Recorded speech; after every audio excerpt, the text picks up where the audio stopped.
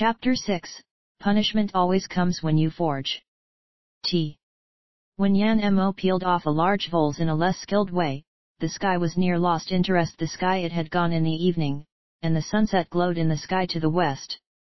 Many people have already made dinner or are making it, and a strong barbecue flavor drilled into Yan Mo's nose. He swallowed a few mouthfuls of saliva in a row. The grassy hut, which is sitting diligently next door and foot away, has baked the meat, and the slave called the owner out to eat. At the same time, he came over to help Yan Mo handle another mouse. Have you been hungry for a long time? I don't think you have any strength. Cao screwed the neck of the large voles, and used a stone knife to draw a circle around the bleeding hole, cutting off the muscles connected by the flesh, etc. Pulling the leather down to the next. The whole mouse skin was so torn off in matters of few minutes. The manpower here seems to be not small. Yan Mo looked at his own hands. Is he because he is tired, because he is hungry? 90% is. Yan Mo was embarrassed to let Cao help him to do all the things. He picked up the stone knife to start the laparotomy of the skinned voles. This is the cost of his studying previous life, and he changed this new body, although there is a strange feeling, but the basic skills are there. The first mouse he was slow to handle the internal organs, and he was much skilled when he got to the second. When Cao discovered him, he had already evenly distributed a mouse to the corpse. It doesn't have to cut in small pieces, so the small prairie rat is the most convenient to roast. Yan Mo stopped his hand. He is habitually planning to cut the meat into pieces and intends to braise or stir-fry, but he forgot they do not braised and fried here. None of the concepts. Cao helped to cut another complete prairie mouse, smeared coarse salt and placed it on the fire pit. The mashed can only be used for cooking. The next time you remember, the meat is best if it's not cooked. Our salt turns bitter when put in the water, and there will be no bitterness from the salt when it is roasted with fire. Cao sighed. Yan Mo can't cook. The disciples of the priest may not need to cook for himself. Salt will be bitter because it contains other minerals. It will be much better if it is boiled and filtered several times. Yan Mo pointed out. Cao looked at him strangely. How many times do you have to cook it? How much waste it is? Do you know how valuable salt, water, and burning grass are? Was the Salt Mountain tribe so wasteful? Yuan Zhan is good master, so you are free to use it. There is salt, water, or burning grass. If you change to other masters, you will be hungry for a few times if you waste something. The Yuan people here don't know how to get better salt, but are not willing. No wonder he taught the knowledge, but the Banished guide didn't respond. Also, even in the 21st century, the people in many poor places in China still live an extremely primitive life. They do not know how to live better, but only suffer from no knowledge conditions. Yan Mo face is thick and doesn't blush. If the guideline on geography and hydrology can be used now, this climate and environment, he may find natural salt ponds and salt lakes nearby.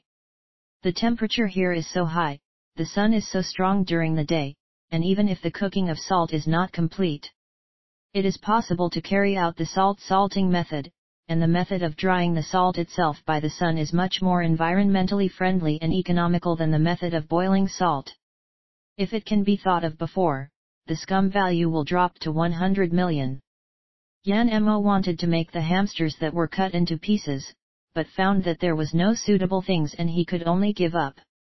Yuan Zhan came back with a full water tank and watched Yan Mo planning to cook the meat. He put down the water tank and kicked him. The meat is not allowed to be cooked in the future, and do use so much water for yourself. Cao wanted to say a word, but she could not dare to say more. She bowed down and left. Yan Mo endured the humiliation silently. He had to completely change his mind. In such a ghost place where nothing is missing, instead of trying to make his life better, it's better if he thinks about how to live longer. Yuan Zhan ate 1.5 of prairie rat meat and left half a pot of boiled meat to Yan Mo. Yan Mo felt that Yuan Zhan might not have enough to eat, and that half of the pot of meat gave him no appetite. Yan Mo almost used the flutter.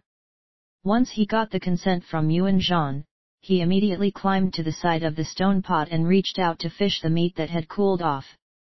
He was hungry, even if he cooked white meat with salt water and it had a bitter taste, he ate the same meat as he had never seen, and even the broth soup in the stone bowl was held up and dried. It was dark, and Yuan Zhan carefully covered the fire pit. Yan Mo licked his fingers and asked, "Do you have to keep the fire?" "There is a fire pit in the family. There are slaves watching it.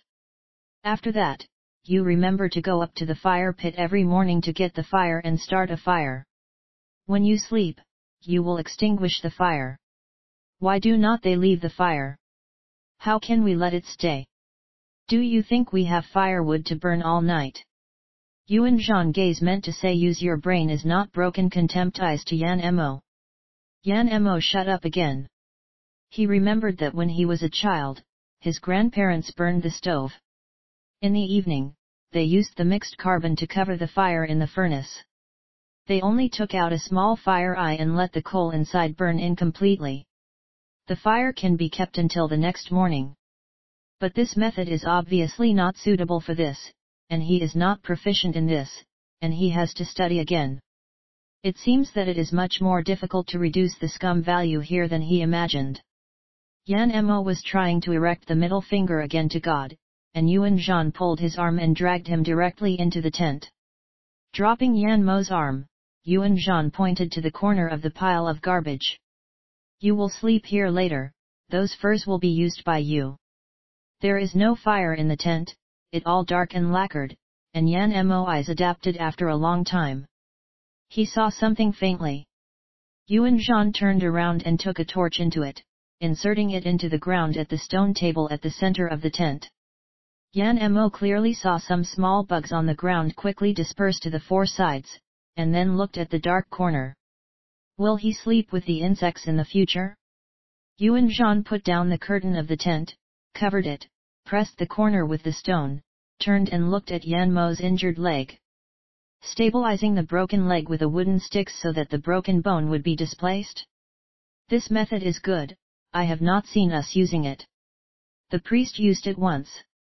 Were you taught by the priest of the Salt Mountain tribe? Yan Mo nodded and reached for a rotten fir. He swears that when he pull up the fir, there are definitely no less than 5 worms from the fir. Fall out and climb around. Yuan Zhan walked to his bed and untied the leather skirt and threw it on the stone table. He sat on the bed so slyly. Yan Mo saw a big flapping thing in the shadow, silent. Are the people here so well developed? What is your name? Yan Mo. How old? 14. You're 3 years younger than me, but not even a first-rank warrior, you are useless. Yuan Zhan patted his belly and spared no effort fighting against his own slaves. I was a first-rank warrior by the age of 12, and I was promoted to the second rank at the age of 15. If I get more training and fighting, I will soon become a third-rank warrior. By then, I will be able to own 2 slaves. The second slave I will definitely pick a health one and I must find a beautiful and good-looking one. Yan Mo's expression was a bit cracked. Was this guy who claimed to be his master turned out to be a minor? The original man was precocious, and he thought that this kid had already been 20 from all that growling talk. However, from his memory, the people here are precocious. The age of 13 or 14 is already the age at which a man can start a family. Many people will even marry and have children at this age. For modern people, the man is still a child. However, for the locals, he is already an adult, so at the age of 17, he is truly a full-fledged labor force. Duren, if that's the case, why didn't you accept a female slave from the beginning? Just like Duren next door. Yan Mo nearly screamed his master. Then he endured the severe pain in his legs. He pulled out a piece of rotten fur, shook it and laid it on the ground. Yan Mo didn't expect Yuan Zhan to answer him. He didn't expect Yuan Zhan to answer him this way. The female slave is expensive, and if there is a female slave, there will be children. I am afraid that I can't stay with children. After a while, Yuan Zhan muttered, I don't want to eat my own children, and I don't want to give my children to others so they can be eaten. Yan Mo's hand stopped. This tribe, when it comes to the winter, the living environment would be so harsh. Not only they will eat slaves, but also they will eat their own children who are living in the tribe. This kind of situation is completely absent from the Salt Mountain people. Although the Salt Mountain people also have the custom of eating people, because the place was rich in salt mines, winter times were not too difficult. In the memory belonging to the 14 years of the boy, the Salt Mountain people have not eaten a person. Probably because of this, his people would rather abandon him and not treat him as food. But if I rise to a third-rank warrior, I can support my child. Yuan Zhan laid down and his voice turned cold. It's my turn to go hunting tomorrow. The shortest hunting party is 5 days, the longest is 10 days, there is not much food in the house. I will talk to Yuan Diao, to let Cao Ting take care of you, you better eat less, and when I come back, I will return your ration to Yuan Diao. When I am not here, you should not run around. I have not stabbed my mark on your body. If you are caught wandering, it's gonna be trouble. Yes, Yuan De Ren. Not long after, Yuan Zhan let out a slight snoring. His physical exertion during the day fell asleep at night. Yan Mo patted off the light on the fire, barely spread out the fur bed, and struggled to support himself with his arms, and moved his body to the bed with a few pieces of broken fur. Although these shredded furs have a terrible smell, it is not comfortable to poke the skin, but it is better than sleeping on the cold ground. There are a lot of broken fur, but they're not big, and the stacking time takes a long time. The mold is a lot worse, and Yan Mo has been looking for a long time to find a piece that barely covers the stomach. Lying on the bed, Yan Mo took a long breath and finally got a good night's sleep. Once quiet, the surrounding sounds are magnified, but a layer of fur tents can't stop the sound. There is no entertainment at night. What does every family do after dinner? Yan Mo listened to the original movements without any cover, and slowly closed his eyes. The physical and psychological double fatigue made Yan Mo quickly forget the harsh environment and quickly fall asleep. Even if he was hurt in his dreams, he was not willing to wake up. As the night darkens, the temperature also dropped a little. The climate here is really similar to that of the desert. It is hot to death during the day and cold to death at night. In addition to the injured leg that can't be moved around, Yan Mo curled up in a cold tent, held his hands tightly against himself, resisting cold and pain. Suddenly, ah! Yan Mo suddenly screamed, and the whole person was awed by the pain. Yuan Zhan, who was asleep, was awakened, cursed and opened his eyes, got up and walked to Yan Mo, knelt down, grabbed his hair, and said, "What is it?" Yan Mo had hurt his injured leg. The head is full of sweat. He even forgot the punishment that the guide said, that damn the pain of fire. Just now, in his sleep, he dreamed that the old priest was holding a burning wooden stick and branding his injured leg. The dream was fake, but the pain of fire was true. Yuan Zhan looked at him like that, frowning and asked, "Why, is the wound hurting?" Yan Mo's consciousness was a little sham, he spoke no answer. Trouble. Yuan Zhan dropped him, removed the stone that pressed the curtain, walked out of the tent, took a scoop of water back, lifted his head, and sent a scoop to his mouth, "Drink." Yan Mo was sweating. And Yan Mo was indeed thirsty to the extreme. With Yuan Zhan's hand, holding a scoop, he was breathing and drinking. "Continue to sleep, no more screaming, or I will tie your mouth." Yuan Zhan packed up and pulled a piece of sturdy intact fur hanging on the wall and threw it on Yan Mo. He said nothing. Went back and laid down and continued to sleep.